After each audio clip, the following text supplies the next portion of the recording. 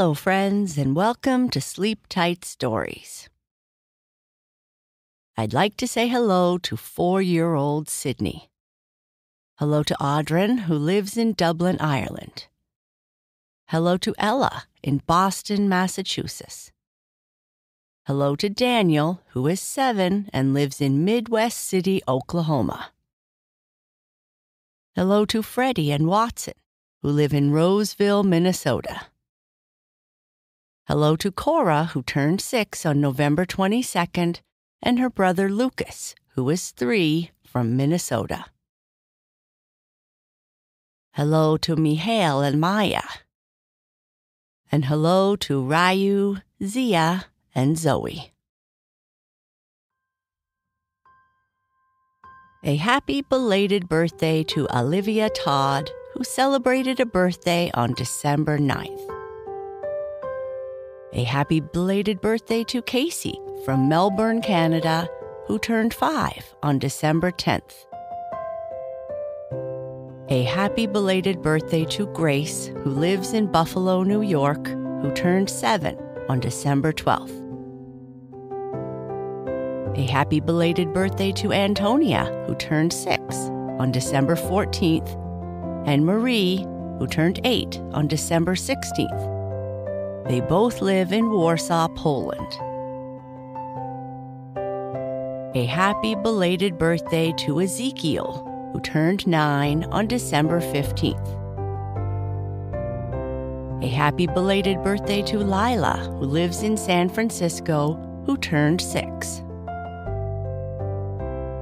A happy belated birthday to Henry, who turned 6 on December 16th. A happy belated birthday to Ruby McDevitt from Hoboken, New Jersey, who turned 7 on December 17th. Happy birthday to Eden Surai from Albany, California, who has a birthday on December 19th. Happy birthday to Rivelle from Cherry Hill, New Jersey, who will be turning 7 on December 21st. Happy birthday to Lena, who is turning 10 on December 21st. Happy birthday to Charlie from Long Beach, California, who is turning 4 on December 22nd. Happy birthday to Sybil from Hamilton, Ontario, Canada, who is turning 4 on December 22nd. Happy birthday to Matthew from Mommy, Daddy, Big Sister Victoria, and the 2 cats, Buffy and Orangey, who is turning 6 on December 22nd. Happy birthday to Joshua from the Gold Coast in Australia, who is turning 7 on December 22nd. And happy birthday to Siddharth, who is turning 4 on December 22nd. Lots of love from Siona, Mama, and Papa. Happy birthday to you all. I hope you have a wonderful day.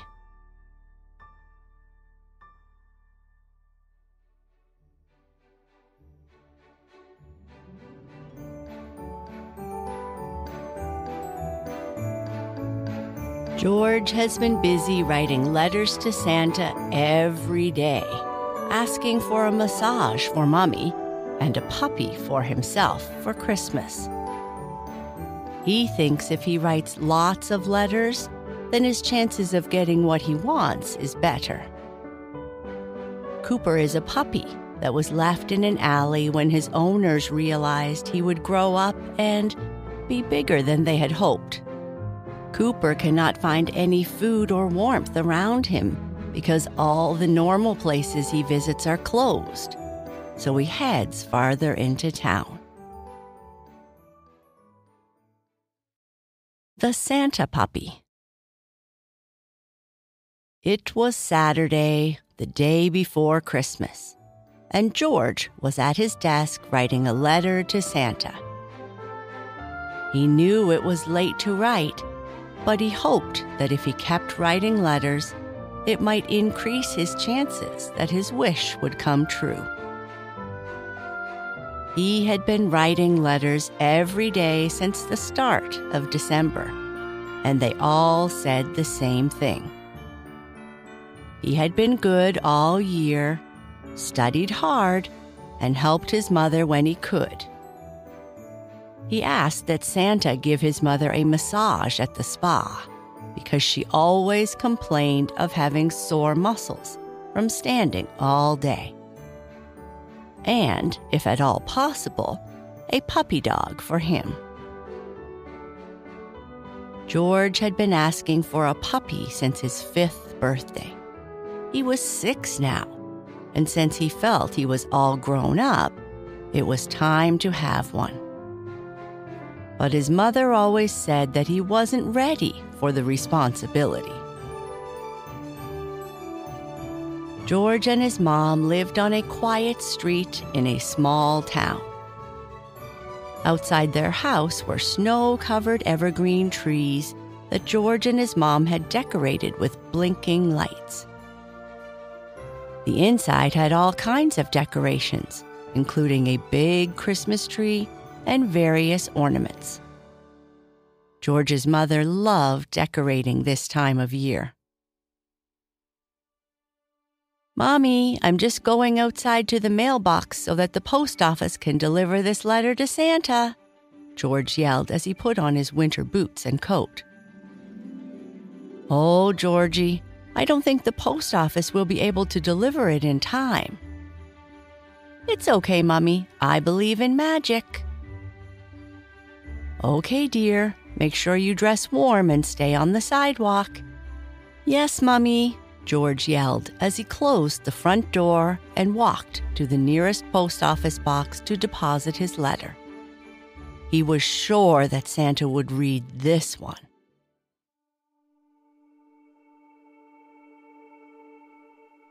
Cooper was cold. He couldn't remember what being warm felt like because he had lived alone in this alley for most of his life. He was a Labrador, and his owners left him here once they realized that he would grow up and be a big dog.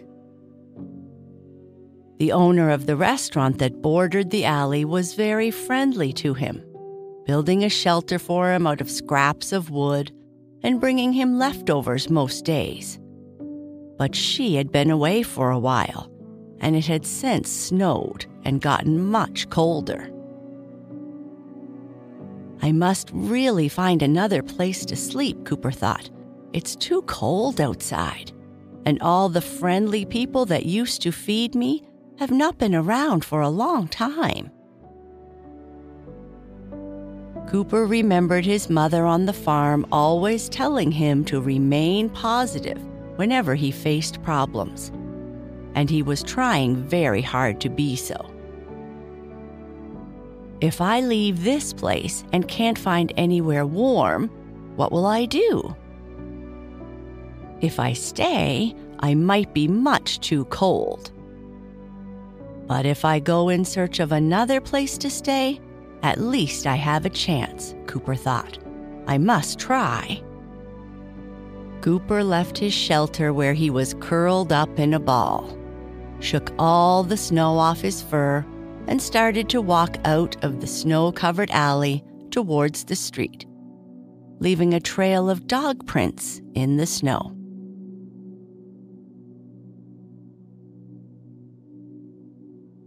George came back into the house after dropping his letter off at the post office box. He took off his coat and boots, putting them neatly away, and walked into the kitchen where his mother was drinking that yucky coffee she seemed to always be drinking. "Did you have a good walk, Georgie?" his mother asked. "Yes, Mummy. The sidewalk was cleared, and it wasn't too cold. I shoveled our walkway as best I could before I came back in." "Wow, thank you, little man. You are such a big help. I was procrastinating going outside to do that very thing." "It's okay, Mummy. I know your muscles are sore and you need a rest. That's why I asked Santa to bring you a massage for a gift." "Wouldn't that be nice?" his mother laughed. "You know, Georgie, Santa may not be able to deliver the other wish you asked for in your letter. Sometimes he waits until kids are older, even kids as helpful as you." "I know, Mummy, but I believe in magic." George's mom sighed. Oh.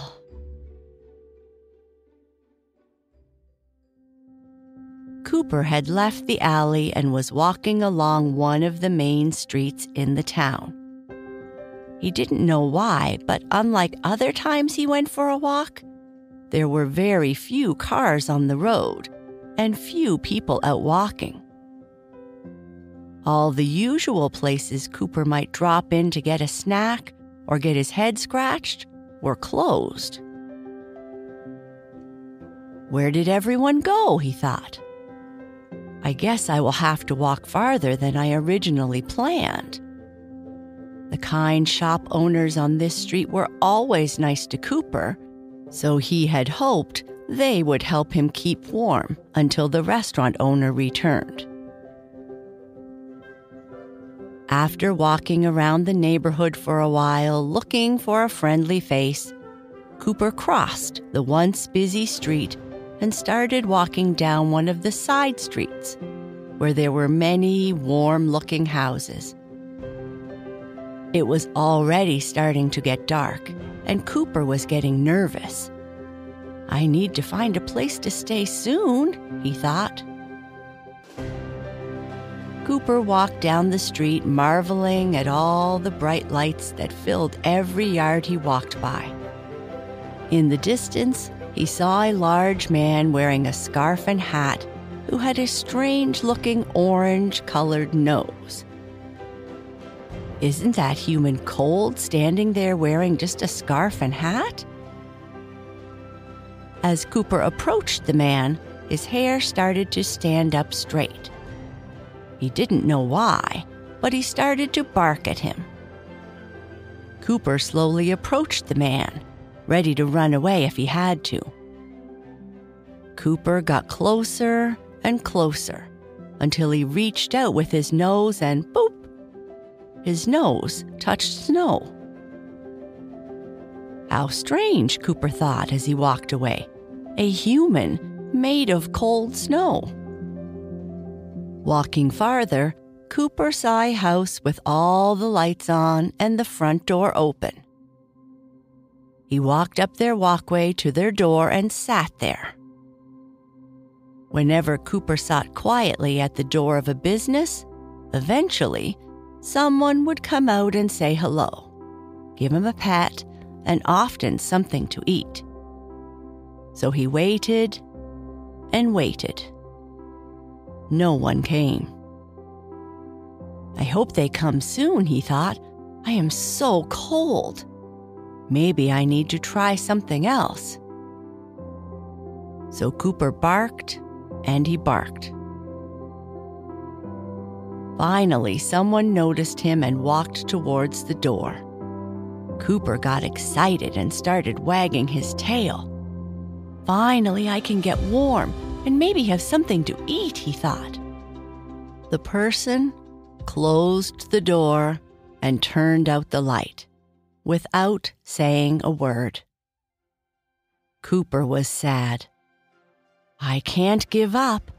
I'm sure someone on this street will help me, Cooper thought as he walked down the street to find another house where the humans might help him.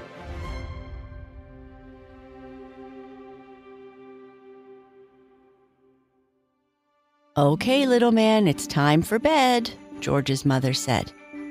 I left a cookie and some milk on the table, Mummy, and a carrot for Rudolph in case he is hungry too, George said as he jumped into his bed and pulled up the covers to get warm.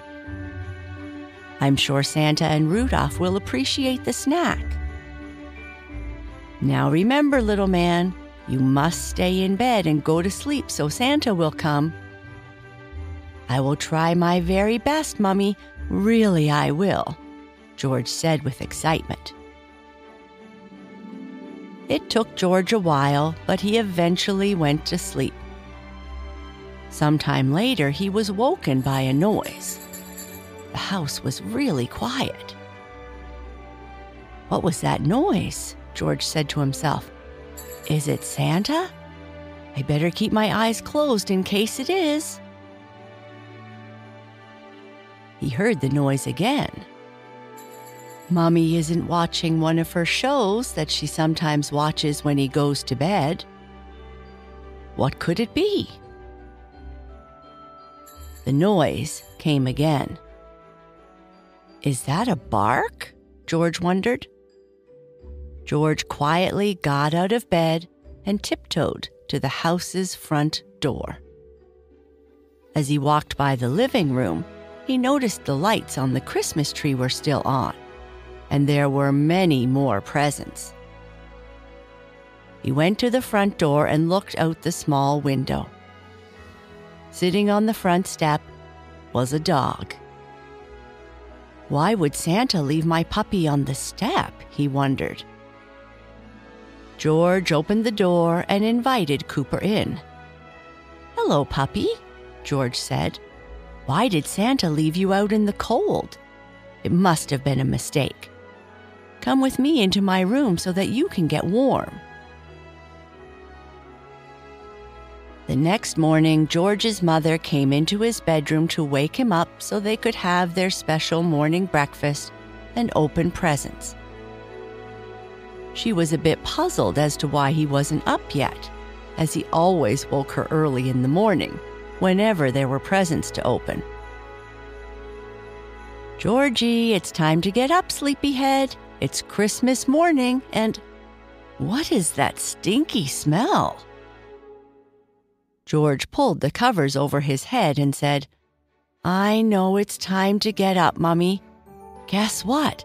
Santa came last night while I was asleep." Cooper's head popped out from under the covers as he said that.